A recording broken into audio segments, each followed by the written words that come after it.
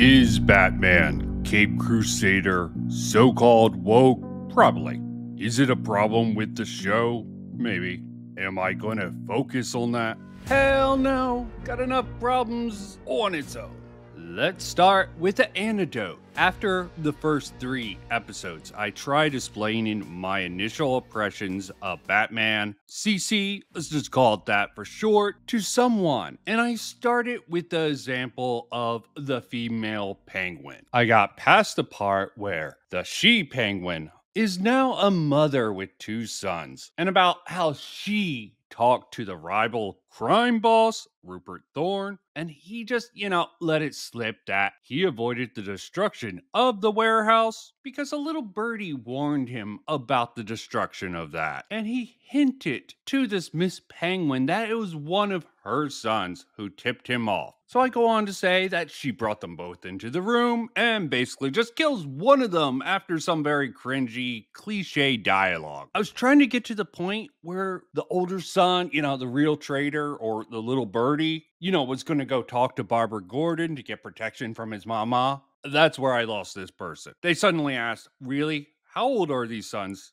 So I guess early 20s, maybe later 20s. They were like, okay, that's stupid. I don't need to hear anymore. Why would they call Miss Penguin Mama? I tried going on, but they were done. They didn't want to hear anymore. The funny thing is, that wasn't even really my issue with that. It was more that Miss Penguin took Thorne at his word and killed the wrong son, then had the older son, who wasn't even well established to be Miss Penguin's son. It's in there, but yeah, they hinted at it. But someone who was a big fan of Batman, the animated series back in the day, it really didn't register, also quick until Miss Penguin brought them into the room with plans of killing one. The wrong one. Seriously, it was like Miss Penguin was like, oh, the person I was trying to kill told me that there was a traitor. Let me believe my enemy and kill my son. So she got the wrong son.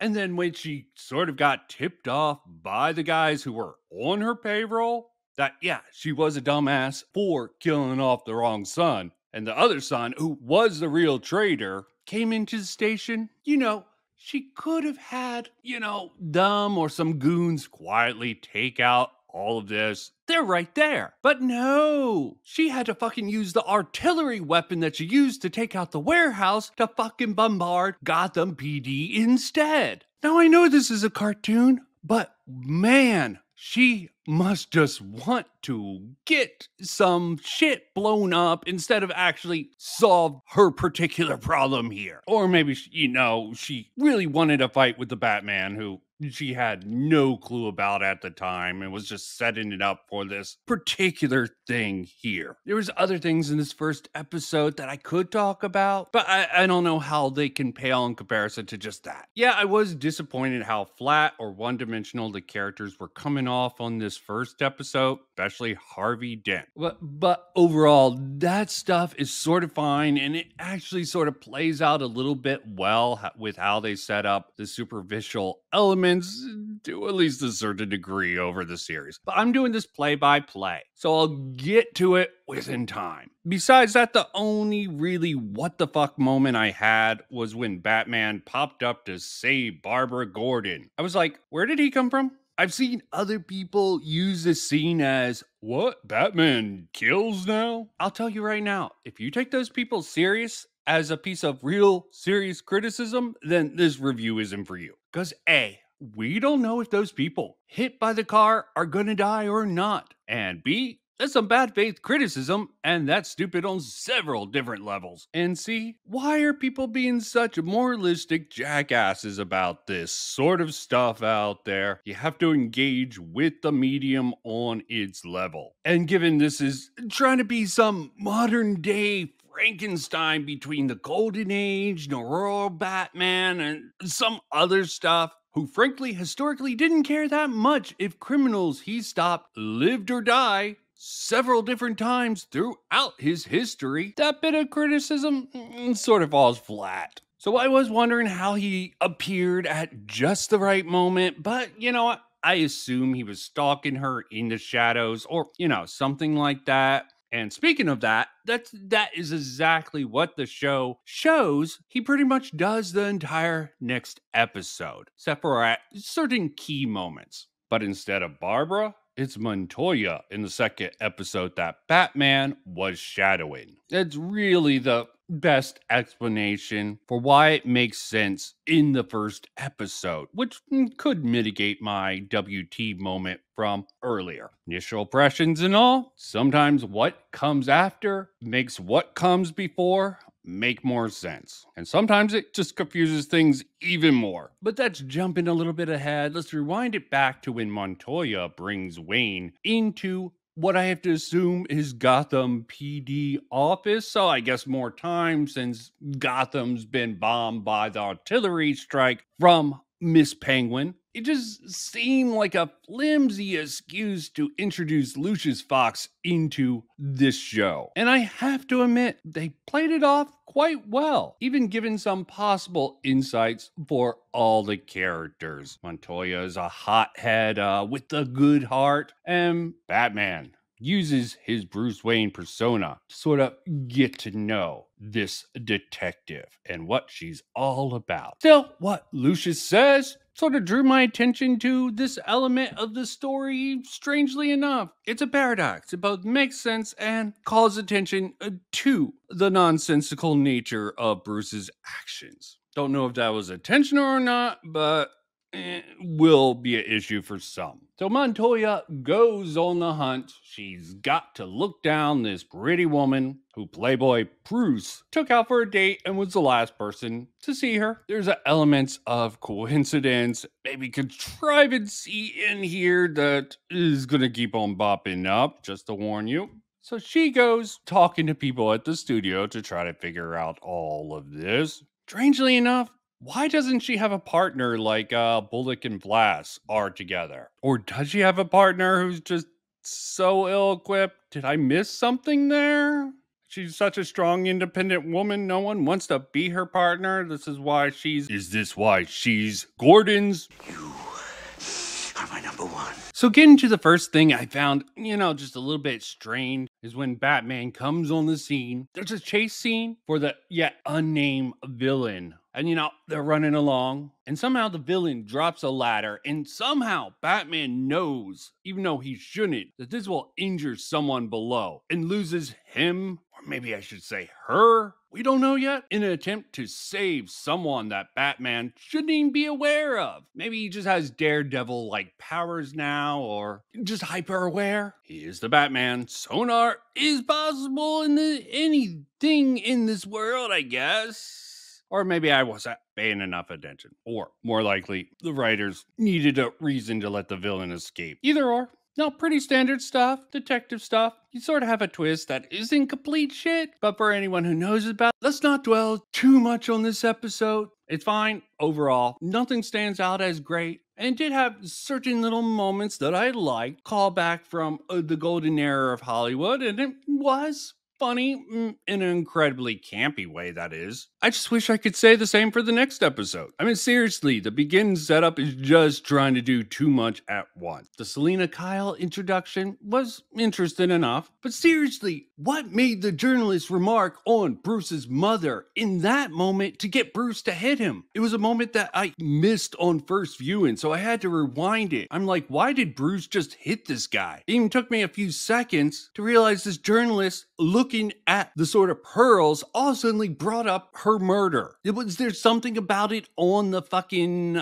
plaque, how she was murdered? It's not like it's a recent... okay, fine. Yes, he was talking about Bruce's mother. Isn't that just a coincidence with Bruce Wayne right behind him? Maybe he was trying to bait this scene, okay? There's just nothing in the show to really indicate that. Old hockey Hollywood movies from the era that the show is set in. And talking about that, new show, new Batman. Even though some people are marketing it as a spiritual successor, Batman the animated series, it's really definitely not true. Which maybe it's going for. I mean, there's this Errol Flynn sort of sword fight scene and this whole guillotine sort of thing that, maybe they used it in horror movies, but it personally reminded me of, a Bond villain all of it seemed, oddly out of place here. Fine enough, decent story device for, inserting standard backstory for Bruce Wayne, adding a little bit more with a sort of Alfred sort of angle there. And, curiosity did kill the cat, but it didn't kill the bat. So why? Why would have he been, wanting to look at the therapist's file on him? Was he giving her anything? Do they think they have a previous psych report? Let's just disregard the sort of therapeutic standards in this particular era, because they seem to. Like, Arkham should be a fucking sanitarium where people are getting electroshocked and all sorts of other inhumane things, but the show sort of waters all that down. Go with an ultra chic modern aesthetic, but I'm getting ahead of myself. So why be so concerned enough to steal the therapist file on himself? Oh, that's because to indicate she's so smart that she predicted that. Then you have Selina's transformation into Catwoman, completely done on seemingly a will, completely done on like a whim, and because she's tired of being poor. Can't find any other way, like getting a job to make any money or other things, like sell something off. Something that'll get brought up later at the end of the episode, but not in the way you would expect. And you would figure it would be much easier to sell off your own fucking stuff than stolen stuff, but let's set that aside for now. She does this whole thing. She gets caught by Batman after, embarrassing flask and bullet just a little bit, and so she's sent to court where we get a little bit more Harvey Barber actions inserted in there. Convenient way to fit that in there by getting her in court and go. Let me not even get into the overarching thing where she's a rich, wealthy, or at least seems that way. So she gets off with a slap on the wrist. And this continues to highlight Barbara's virtue and Harvey's shortcomings. So I assume a certain amount of time has passed. I don't know. It's not very apparent. Selina is back to cat burgling again. And again, Batman's on the scene. We get a good chase. Look, she slips. He has to catch her. Oh, isn't that sweet? We get a kiss, then a taser, then somehow she has a Catmobile, and then somehow she has a Catmobile that was obviously inspired by her in awe of his Batmobile. I wonder where the hell did she get the money for that? Because you can't steal that. You have to actually pay someone to remodel a car to get that sort of... Never mind. It is for the fun of the show. Fan service, yeah. And that's not even really getting into all the little stupid stuff that sort of add up into this episode, minor problems that just sort of grades on me throughout the episode. It felt very contrived and rushed for all the elements they were trying to cram into this episode in such a short time. I seriously wanted to like the flashback moments with Bruce and Alfred in it. It's just really all the overly harsh moments and, of course, a flashback within a flashback mixed with all the sort of stupider, nonsensical, silly moments that crop up here and there, especially Selina Kyle / Catwoman's maid. It really made this feel like an uneven mess with horrible tonal shifts that practically cause whiplash. And at the end, the ending, the bat and the ending, I'll give it some credit. It goes full circle. The trap Batman sets brings back Martha's pearls at this particular museum. The biggest WTF moment I had was right here. Like, how the hell did she get a Jaguar into the museum with her? And why the hell did Flash try to kill Catwoman? Oh, I know. He's set up as a petty ass bitch. I'll come back to that.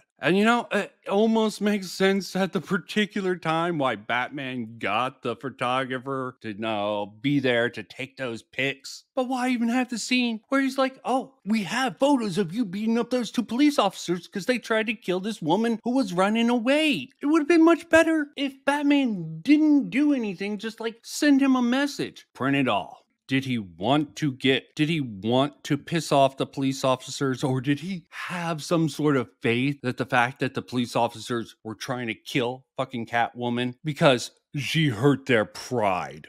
Yeah, I meant the series tries to justify these things and use these things to sort of characterize things like Flash being a homicidal maniac and other shit like that. It's just so crammed together and super contrived in such a series that it makes me think all these things were just done like this for the sake of the story. Doesn't take the character. It's just so crammed together and so super contrived. It makes me think all these things were done just like this for the sake of the story. Moving around the characters like pieces on a chessboard, just setting things up to be hell with the believability of these fucking scenes, or really what makes sense for any of these characters to do. Again, the Jaguar, it just doesn't make sense to me. Okay, gotta let that go. You know, a couple of these things spaced out a little bit longer, given more flesh, more room to breathe, might make it a little bit better, besides the Jaguar thing. But machining it all out like that just seems set up for the next few episodes. While having one of the lamest, laziest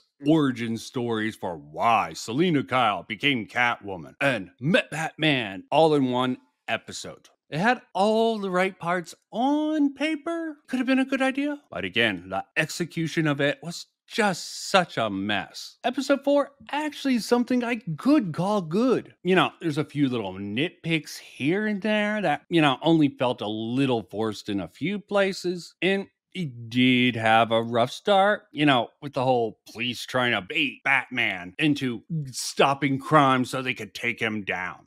Unlike with Flask and Bullet trying to kill Catwoman in the episode before, them killing Firebug felt realistic for those characters to do within that particular scene. Even if the meek villain has seemed to have surrendered for rather odd reasons given his supposed mental conditions. Frankly, I think it would have worked much better if he took off the goggles, given that's when his sort of delusion was indicated by the actual show, but it does make sense for them to do that, given how things turned out within this episode at least. And I sort of like the mirroring that was done with this. Law enforcement people going rogue and coming up with a plan to get the Batman that's highly destructive overall. You have an unlikely partnership between Gordon and Batman within it that made sense, at least from the beginning. I think there could have been a little bit more uneasiness between the pair, a little bit more suspicion between at least Gordon and Batman. But aside from that minor thing, it was mostly well executed. And again, some of the stunts earlier on to catch the Batman makes this sort of partnership maybe come off a little bit too easy and come off a little bit too hokey, but does fit the setting, the era, and sort of the tone of the show overall. The only thing that did really feel off is how the psychologist character, Bruce's therapist from earlier, I don't know to give her title-wise. Now, if I didn't know she was Harley Quinn or whatever readdressing of that character, it sort of makes sense in retrospect. So the setup for that is actually fine, maybe even good. Besides that, the reason I overall enjoyed this episode, despite some minor flaws, it doesn't just throw action, plot, dialogue at a breakneck pace, given really moments to breathe, instead of the schizophrenic fever dream pace that it's been sort of raging on with for the first 3 episodes. Now, episode 5 almost had me, but then I stopped to think, and I have so many questions. Like, why did Batman take out those patrolmen and not just escape in that one scene when he was cornered? Or why are all these rich people going missing, being held in captive for assumedly long enough to be brainwashed by their actual therapist without getting reported or noticed that they're gone at all? And why is Barbara gonna take the word of a madman over her friend so fucking quickly? Well, of course, Barbara's right by believing the crazy guy over her friend and pursuing it, but wanting to believe her friend is truly not what the madman tried to sort of make her out to be. Makes sense in context why she might believe him. She is a defense lawyer after all, and darn ethically proud one with almost no flaw at all. And the show did sort of have something to explain why no one knew these rich people were secretly meeting with this therapist. But it's still hard to believe that none of these rich people, even if it was a secret meeting, wouldn't have told anyone that they were doing this or to not come look for them after they miss enough meetings. You can headcanon in explanations for it, but I'm finding it rather hard. And I'm still confused about why Batman took out all those patrol officers before escaping. Sure, it was a bit cool to see. Would have been cooler if Batman did the same to Flask and Bullet, who were in the same room. Maybe he just assumed that they were the people that were least likely to catch him in that situation, being as incompetent as they've been shown so far, and generally being rewarded for it. That's the corruption of Gotham. Now let's get to the one part I've seen plenty of people talk about. The infamous kiss scene between Harley and Montoya. Yeah, weird. But so is them getting a phone call brought to their fucking table. This is clearly a high-end, high-class restaurant. It is even established earlier when Gordon was in there, when they were making the date, that this was a very exclusive and hard to get in restaurant. But Harley had the hookups for it. Remember, context matters. And it's way more believable that they could do something like this within even the 40s or 50s. It is way more believable that they could do this, especially given the sort of Hollywood aesthetic that it's given for this particular era, even if the show doesn't really follow it very well. That people not familiar with the history of Hollywood, even though Gotham isn't Hollywood, it is everything. It's New York, Hollywood, it's everything all at once. They obviously have movie studios. Who the fuck knows what Gotham is? It's all-purpose city. Let's move past that and say it felt like that a restaurant like this would have a sort of Vegas mentality in here. What happens in Vegas stays in Vegas. At least a policy like that in a place like that. Now, if they were just doing this in public on the streets, I could see this having a little bit more merit, but that's public. This is a fancy, rich, upper crust place. And the show makes it very clear. There's different rules for the rich compared to the poor. Plus, it's way more believable than half the other shit that occurs in this episode and the series overall. Hell, the culture warriors criticizing this should have a bigger issue with the fact that even though Harley's being portrayed as the bad guy, the show frames everyone she fucking tortures and puts into a pit as worse people than her. Well, what would I know about that? Also, the chef kiss at the end just makes me think that the writers wanted to have their cake and have sex with it too. Oh, look, Harley notices Barbara's car as she's leaving Batman for Dead in this fucking mansion. Of course she would notice that, and of course she would go back for her, because she's one of the good villains. It just seems rather patronizing overall. I mean, I understand morally gray villains are a thing, but seriously, it doesn't matter how well the setup was done, which was done mostly properly, I have to admit, to set the precedent for her going back to save Barbara and, getting to make my eyes roll like a parody version of the girl from The Exorcist. After all of that, the audience are probably thinking, well, she's dead.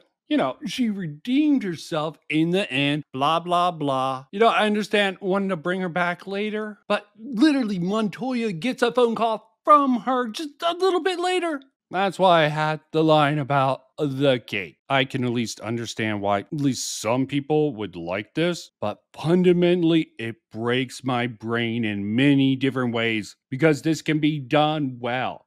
I can understand the thought process that has been put into trying to get this to work in the show. I think in trying to set this up, they hurt previous episodes, such as episodes where they introduced a new Harley. I just can't even in good faith figure out a plausible backstory for how this Harley, given the information presented in the show, to give her the necessary motivation to do what she does in the story. Also, the fact that every villain so far was so weakly motivated for sort of their turn to villainy. It makes it harder to believe any of this given how much they're changing in the Batman mythos. Fundamental problem I see with rewriting a lot of these characters is people go into expectations of Batman with certain things in mind. And if you want to reinvent characters, with a gender swap or any sort of variations of any way, you should at least establish the characters a little bit better so we can understand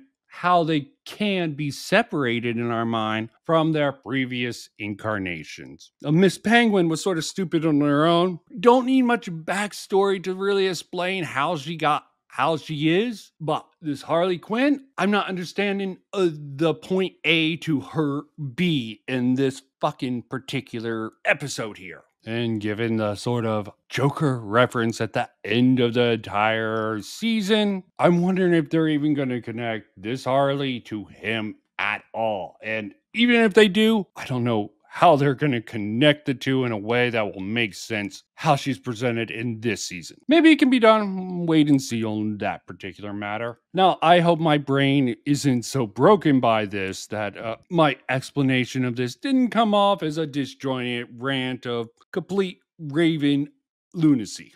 Now, the next episode starts off like an episode of Scooby-Doo. I just went in hoping that the writing didn't match that lovely stupid show because why? I won't hate on the old school Scooby-Doo, no matter how hawky and stupid it was. Probably for the kid and nostalgia factor, it really doesn't fit this or even most Batman shows overall. I like this quick clash of ideas between Lucius Fox and Alfred here. Additional support and role by Bruce Wayne. And you get more additional interactions between Bruce and Fox afterwards. Isn't bad at all. I keep wanting to call this good, but I got to wait for the penny to drop. And these interactions in this episode for these three, and the interactions between these three, makes the sort of forced and sort of silly introduction of Lucius Fox in the second episode come off a little bit better here.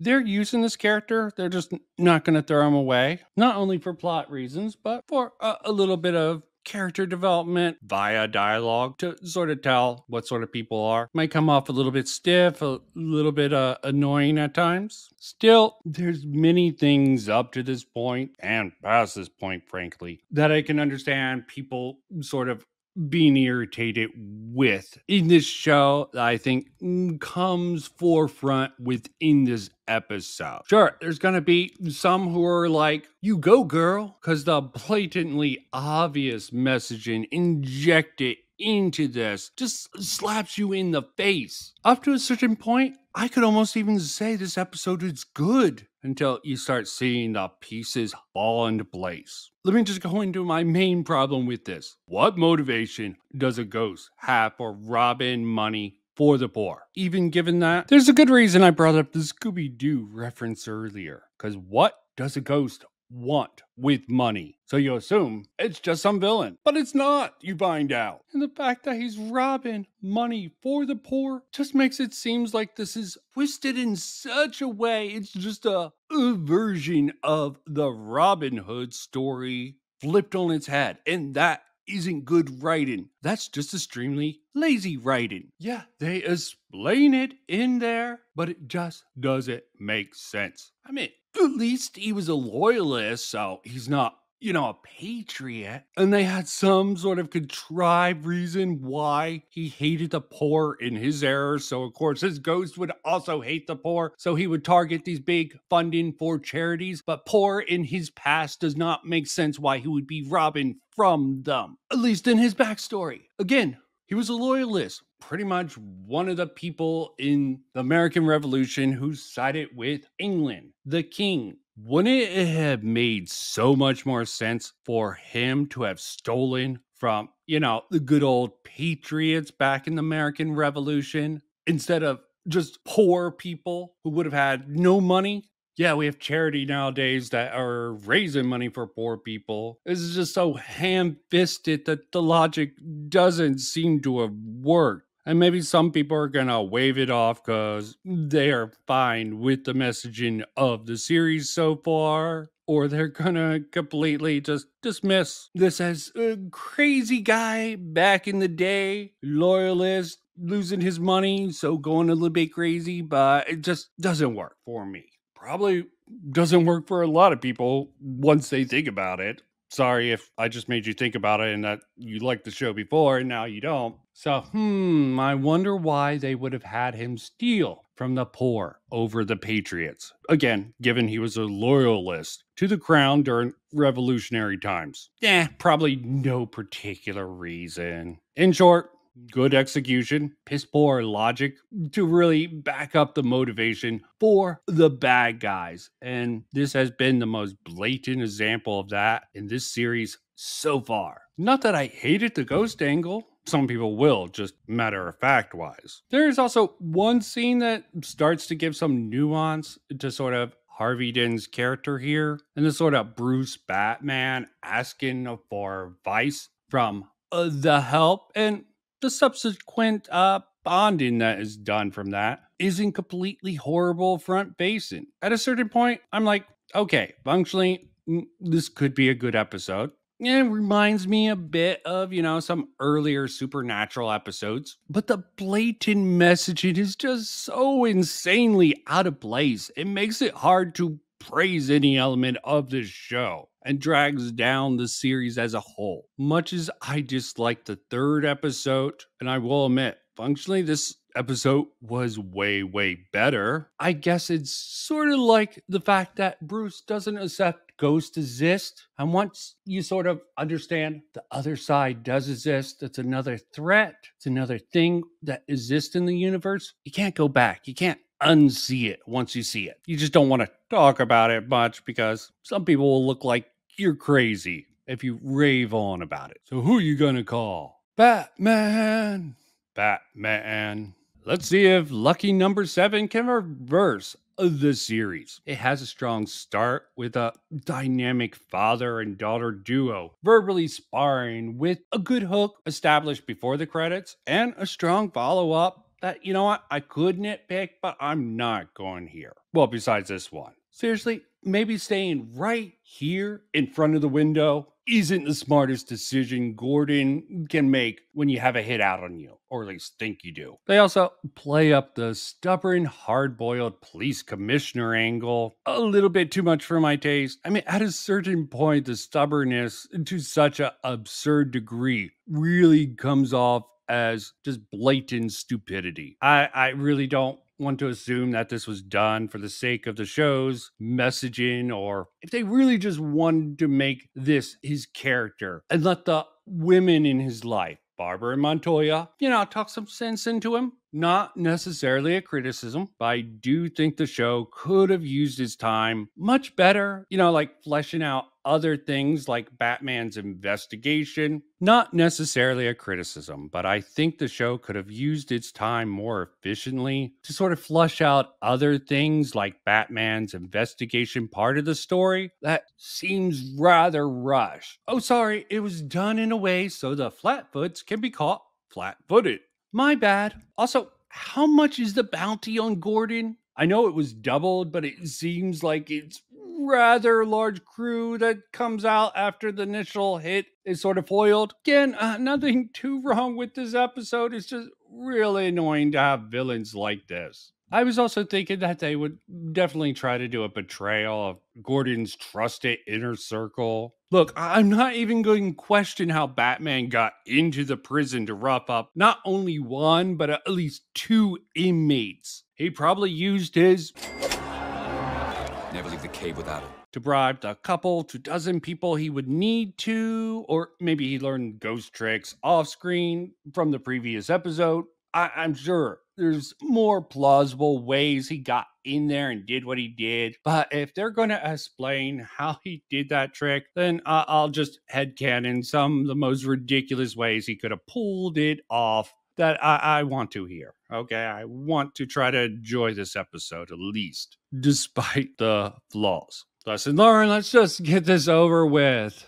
The episode Nocturne seems to start off with a crossover with Adam's Family Wednesday. Very cool. I'm glad the carnival doesn't actually have a mad scientist who does experiments like this on actual little girls on the payroll. I figured it was a carny trick. I figured it was a typical carny trick, but it was going to go with. And I really do hope they do something with those two boys, given one is named Dick and the other's Jason. And yeah, clearly this is intentional subversion to make you think they're killing off the stand-ins for Dick Grayson and Jason Todd. I mean, who would even think about doing such a thing? I'm pretty sure this is an accident. Pretty clear that most of these kids are stand-ins for, the Bat family that comes about, that we all know and love. Try to brush it aside. These kids don't actually die, so it's just an Easter egg. Like the Greg Ghost reference here with Alfred reading in the car. It's not well established why Bruce gets beat by the carnies here. Seriously, just why? So this Wednesday, Adam's girl got this girl, Steffi. I heard that's another reference to the Bat family, not one I'm very familiar with. Again, you find out they'll recover. Gets in a fight with her brother, this Wednesday knockoff character who is apparently in the comic book also as an adult. Why are they trying to age down all these people from the particular series? I don't know. But you know what? Tragedy does a child good. Look what it's done for Bruce. Okay, I get it. They were trying to protect their most vulnerable little carny in there. It just really doesn't make too much sense. The whole attack on Bruce by the carnies. Okay, I'm sure there's something in there. And there's clearly a stand-in for Croc in here with the sideshow freaks. But why did they beat him up? And why does he give credit to the bearded woman? Probably because it's a funny joke. Fair enough, fair enough. And of course, it was the tomboy sort of member of the Bat family reference, who's the one who ends up helping Batman end up saving the day. Yeah, I don't want to talk much more about this fucking episode here, okay? We're almost to the gold line. Yeah, but I do have to mention, you also do get to see Dent finally take in money, for his campaign, which is something I've neglected. He has a certain condition, deal with the devil, all of that. And of course, this leads into the birth of Two-Face. Now, originally, I thought this ended at 8, and I was really hoping that would be the case, but maybe that's just wishful thinking.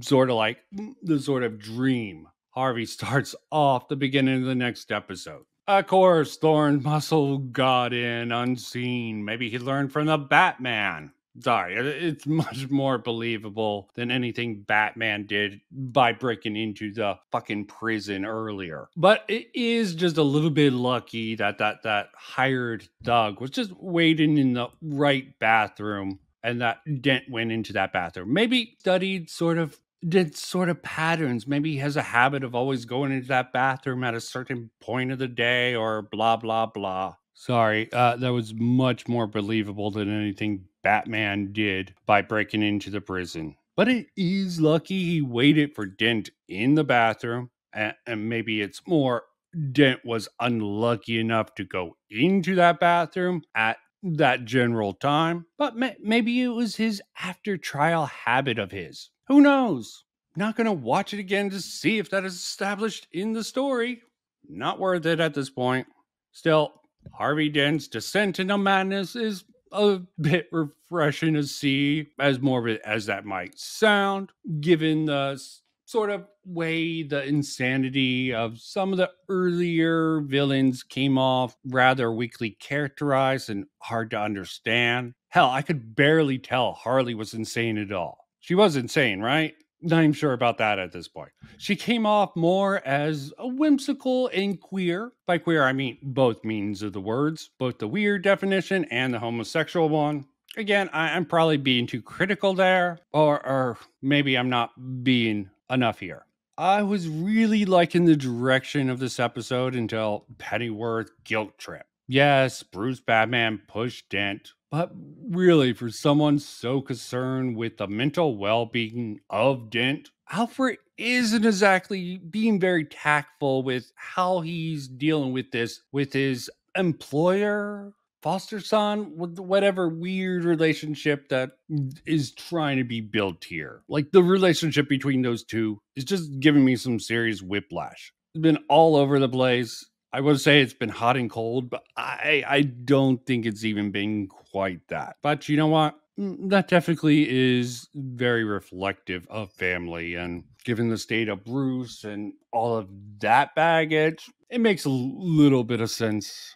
Sure, the framework is there to support. Seems to be every time they have certain issues is more plot driven than character driven, but it's just a pet peeve of mine. I really have to wonder if the Thorn father son time is supposed to be reflective of this. But you know what? It's really interrupting Dent's awesome revenge arc with, pesky, touchy feely emotions. So, I'm too much of a man for that sort of shit to get into that. That shit's for women.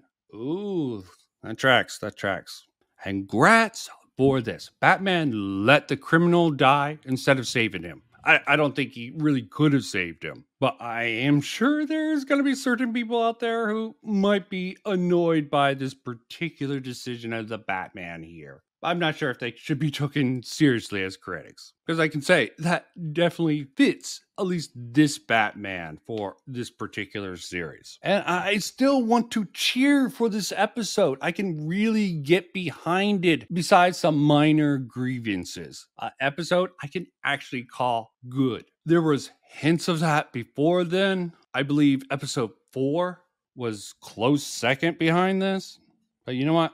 Let me not diminish it anymore. I don't even care that the father son Thorn thing didn't even really have that great of a payoff. It built the character well enough. It gives a little bit more dimension to a character we haven't seen much of by introducing the son and all that complexity there. And it does the job. Little cliche. The son trying to save the father, blah, blah, blah. But still, now this is where the series should have ended because... yeah, should have done the cliffhanger thing.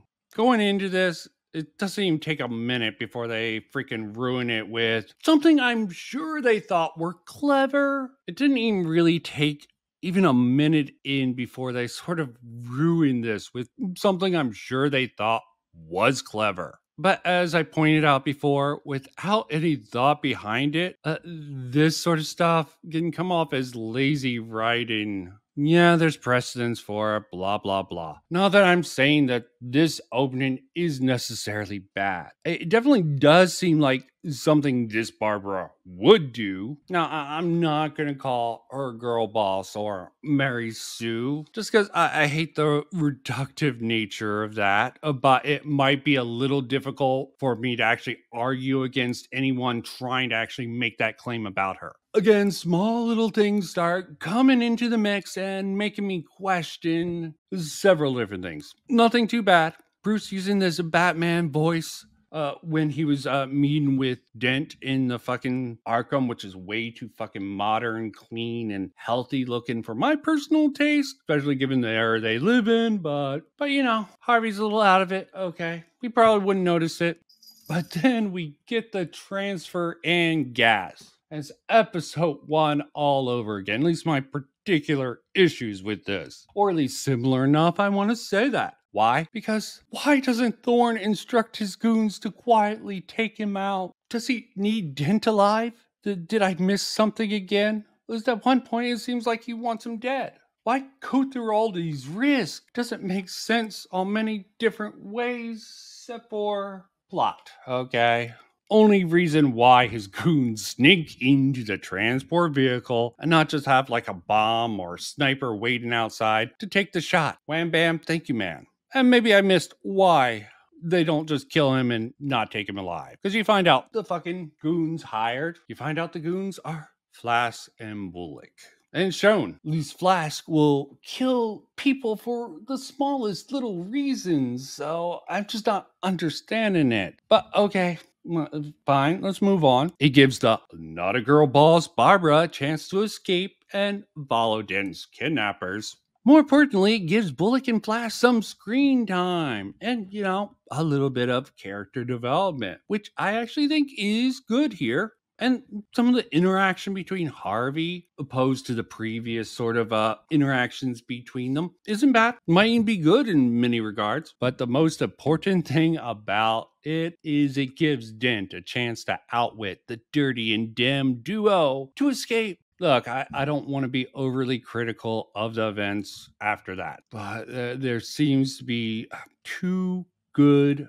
Look, I don't want to be overly critical of events after that, but this seems to be too good, too smooth. That might sound queer, but seriously, even the many events that go wrong with their escape works out in the story's favor due to maximum tension and drama being established. But it's more of a cumulative effect of the series. How many times has Barbara been in a shootout for someone else to take a bullet? How many times have Batman been temporarily stunned, weirdly enough, just to be saved, where right after he zips off like it was never damaged? All believable, but it just stacks on up. How many times do we have a secondary character? I'm pretty sure other people have mentioned it. Batman doesn't seem like he's the main character in his own show. And this escape scene, this great escape really combines all those sort of little elements that just and this great escape really combines all those little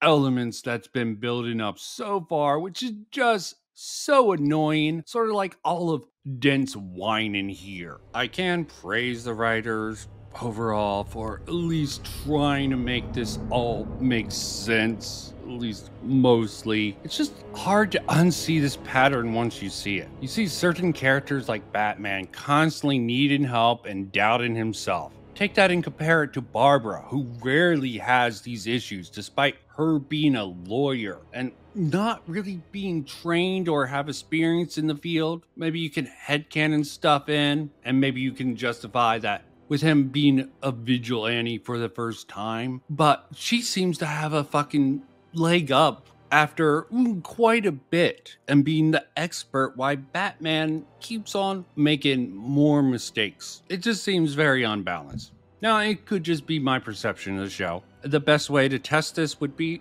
really to do a breakdown of the show, comparing several different things between, these two characters, Barbara and Batman. How many times they screw up comparison to each other. But frankly, I would rather not do that clinical of analysis of the show, because I don't think I could enjoy the show even as much as I have so far if I broke it down like that. And that isn't my fundamental problem with the series overall. It's more that the characters seem more like they're being used just as tools just to accomplish what the writers were trying to do in each episode. Because it seems like the character did what the story needed them to do. And sometimes it fits with what we know about the character, and other times it really didn't. And other times, the audience didn't know enough about the characters to really know if they were acting within their character or not. In cases like that, people tend to fill that with whatever they previously knew about the character, or try to, instead of what the character would do based on, visual design mixed in what the people already know about, the general world, to fill in those bare bone characters. That's why, personally, the mental illnesses, or more broadly, the motivations of the characters didn't seem to match what I know of people. Not just these characters in general, people in general. Firebug's illness seemed to be triggered by fire in one scene, but in another scene, putting on the goggles visually indicated his sort of psychosis going on. That's why I said it would have been better for the writers to have him take his goggles off before surrendering. You had the scene earlier with the flicking of the lighter that sort of set his eyes ablaze, and there were a fire still raging about, so that sort of indicator might have pushed him. But that's just my thoughts on that. So for now, I'm done.